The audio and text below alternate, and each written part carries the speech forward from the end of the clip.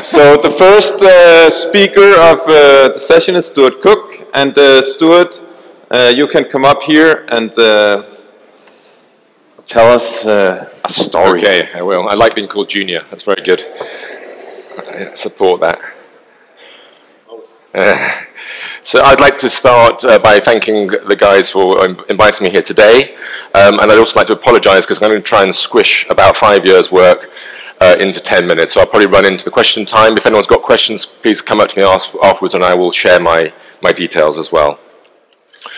Disclosures up front here, just to mention, so I am the founder of 3 biotech companies, and Leofem was partnered with Boehringer Ingelheim some time ago. We have 2 other companies now, VVB Therapeutics and Infin Bio.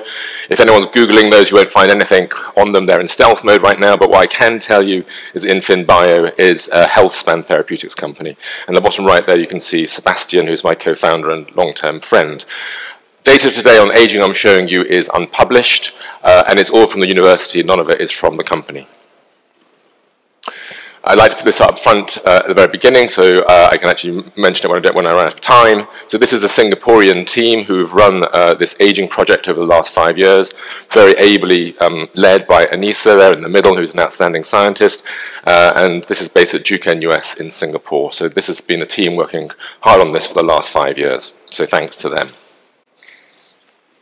So first of all, I'd like to introduce interleukin-11, because not many people know what it is, because it's very little studied cytokine and largely misunderstood. So just as some high-level summary here, it's a member of the IL-6 family, but it's very different to IL-6. It's pro-fibrotic in fibroblasts in an ERK-dependent fashion. It's anti-regenerative across organs. We've seen this in kidney, liver, and lung. It's pro-inflammatory across cell types. It's a component of the SASP. Its receptor is widely expressed both in epithelial cells and in stromal cells, and it is very largely misinterpreted in the earlier literature, and I would refer you to this, this reference down the bottom if you want to understand that a bit more. So just to buttress that with some data, so this is when we first found IL-11. This is our Nature paper from 2017, where we took human cardiac fibroblasts from patients in the hospital, from 80 patients, stimulated them with TGF-beta, did RNA sequencing, and asked the question what goes up and what doesn't. And out of that, the mean upregulation of IL-11 is 8.4-fold, so genome-wide, the most significantly highly upregulated gene, it was interleukin-11. And interleukin-11 is required in an autocrine feed-forward loop in fibroblasts for fibrosis. If you put TGF-beta onto a cell and inhibit IL-11, the fibroblast doesn't get turned on. So this is showing you a paper which is currently in review in Nature Communications, in revision. So this is showing you kidney regeneration. So in this instance, we've taken kidneys, you can see them here from control mice, they're nice like beans, but then if we give the mice a toxin, a nephrotoxin, you get shrunken kidneys, and those, this is 4 weeks later. Then if you treat them with IgG for 12 weeks, you still have shrunken kidneys, they don't grow back. But if you give them anti-IL-11, the kidney parenchyma grows back, you get restoration of function, and you get kidney regeneration. And this is an epithelial-driven phenomenon. So this is BRDU injected into mice on anti-IL-11 therapy with CKD, chronic kidney disease, and you can see that you're getting this very nice tubular epithelial cell-driven regeneration. So this is IL-11 effect in the epithelium itself, not in the stroma. And IL-11 is pro-inflammatory. So here we've taken some human kidney fibroblasts and subjected them to a fairly standard proteomic analysis. This is O-link, you're probably aware of it. And you can see if you put IL-11 onto these cells, they begin to chuck out a whole load of cytokines, chemokines, and chemoattractins. And you can see here, you will probably recognize, being the aging team, that there are some components of the SASP. So moving forward, I'd like to now link to aging. So this is a manuscript which has just came out last month, I think, in iScience. It took us a while to get it published. And this, I'll just summarize what it says and then flesh it out a little bit, is IL-11 stimulates ERK P90 risk. So ERK is upstream, then it hits P90 risk, which then duly phosphorylate LKB1 at 2 different sites, serum 325 and serum 428, which inactivates LKB1. This inactivates AMPK. It turns on TOR, and that is seen across cell types that we've looked at, and it drives a mesenchymal program, EMT type program across cells. So this is just a graphical representation of the pathway now. So interleukin-11 binds to its cognate receptor, IL-11 RA, which then binds to GP130 to signal. Now, people will tell you that the canonical signaling of IL-11 is through STAT, and that's the taught wisdom, and indeed it does activate STAT transiently, but it also activates ERK strongly and in a sustained manner for the long term. And so what I'm showing you here is once ERK is activated, it phosphorylates RISC.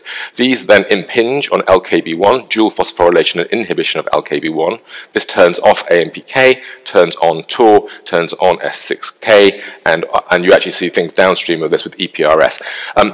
Everything here with an asterisk is involved in aging with a lot of data to support it. I'm sure you'll all be aware of those publications. You may not be quite so aware of the importance of LKB1 in aging.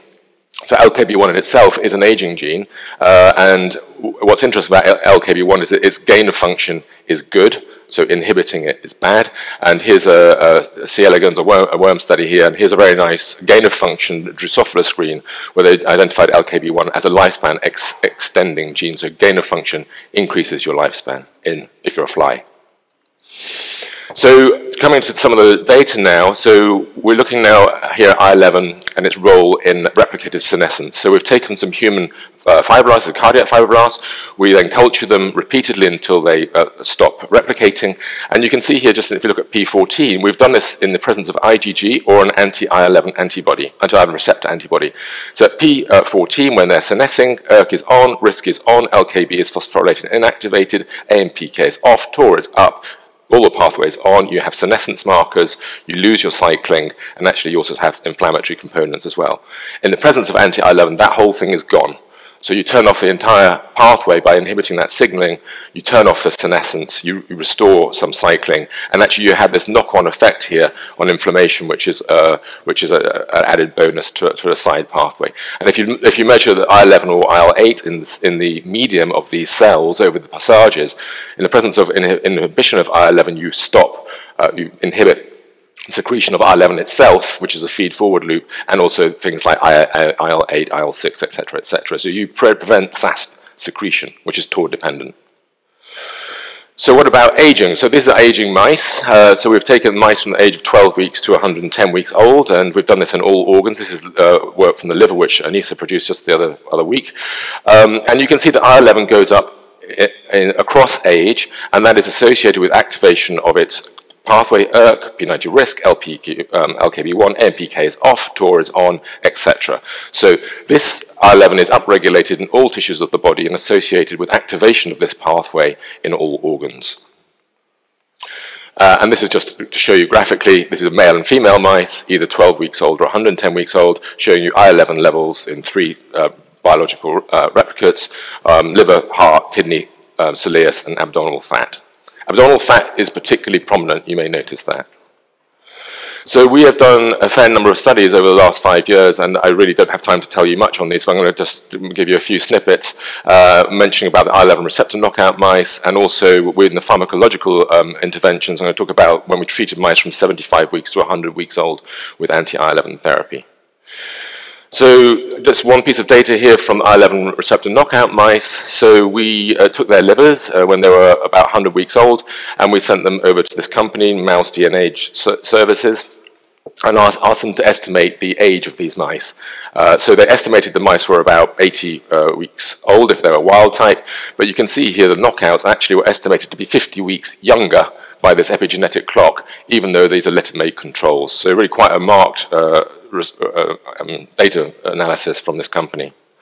And if you look in the tissues, here we're looking at young mice and old mice, and this is the 110-week-old, this is the liver, and you can see the knockout, the whole pathway is gone, and your senescence is also gone. And these are the livers which are 50 weeks younger by your epigenetic clock.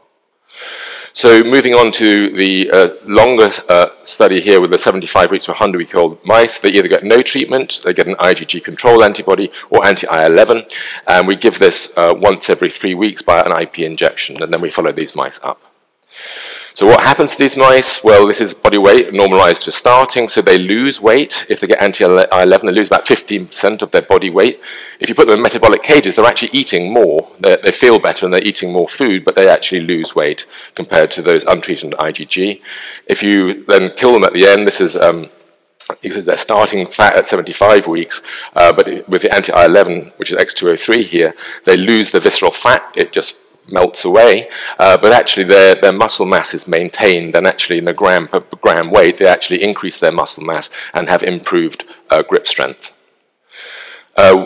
Frailty, obviously we've done frailty as well, so this is showing you the mice frailty score at the beginning of the study and at the end of the study, and with no intervention they progressed to frailty. With IgG they progressed to frailty, but with anti-IL-11 over this time course there is no progression in their frailty over 25 weeks in the mouse. In fact, some of them are going the other way. And actually a fair amount of this frailty is driven by less tremor, improved gait, reduced vestibular disturbances. I think I've turned the noise off. Let's see.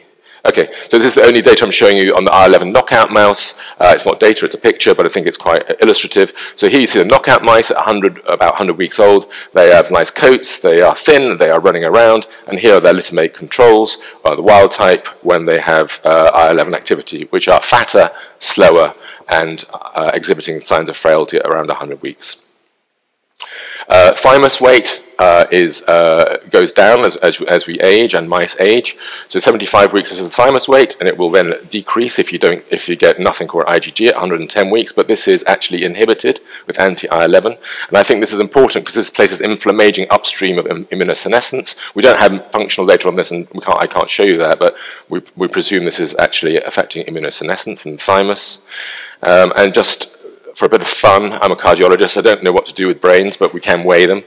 So we weighed the brains, and lo and behold, with age, mice get atrophy of the brain, so this is about an 8% loss, but with anti-IL-11 therapy over that time, you get an inhibition of brain atrophy. Again, I can't tell you more about that because we haven't done the experiments. So I'd like to end here just with a kind of a snapshot of how we see IL-11 in this context. So if you're aware of drugs, which everyone's very interested in, talked about a lot here today and yesterday, so you can hit individual pathways, and Professor Partridge's group has shown very nicely that if you actually use combination therapy, you can have additive value. Issue with this is you have on-target toxicities, as not all ERK is bad, not all TOR is bad, and increasing AMPK is good, but you don't want too much. So there are on-target toxicities of these drugs. So with anti-IL-11, you get a combination effect, decreasing ERK, activating AMPK, decreasing TOR, and inhibiting senescence with a single agent. We believe you'll have limited on-target toxicities as you're only hitting the aging-perturbed pathways. IL-11 is not expressed in health, so when you inhibit it, you should only be inhibiting bad things. These are human knockouts for the IL-11 receptor. Basically, they have no phenotype that's measurable apart from a mild craniosynostosis, a very mild developmental abnormality of the skull. Other than that, they are well, and therefore it makes it a good drug target. So I did manage to finish in time. I congratulate myself. I would like to, if there's any academic inquiries, then please email Anissa or myself. Any commercial inquiries from Pharma BD or VCs, please use my commercial email, and there's a summary there for you. Thank you so much. Fantastic talk, Stuart. Really appreciate it. And that you're on time. That's amazing. We have time for one quick question. We have one here from Emma? So how good are mice at fighting infection? I presume IL-11 has a way to fight infection. So no. So IL-11 evolved in evolution in fish about 700 million years ago, and it was important for epithelial barrier function, for parasites and things like that. The humans who are IL-11 deficient, i.e. human knockouts, do not have any inflammatory problems, nor do the mice. IL-6 is a different matter. If you knock out IL-6, you get all sorts of inflammatory issues. So the primary role of IL-11 is not in immune cell function, it's in stromal immunity, which is a different thing. And we have never seen a toxicity in the IL-11 receptor knockout, IL-11 knockout mouse, 1 year dosing and human knockouts. Very interesting stuff. Thank you so much. Thank you. And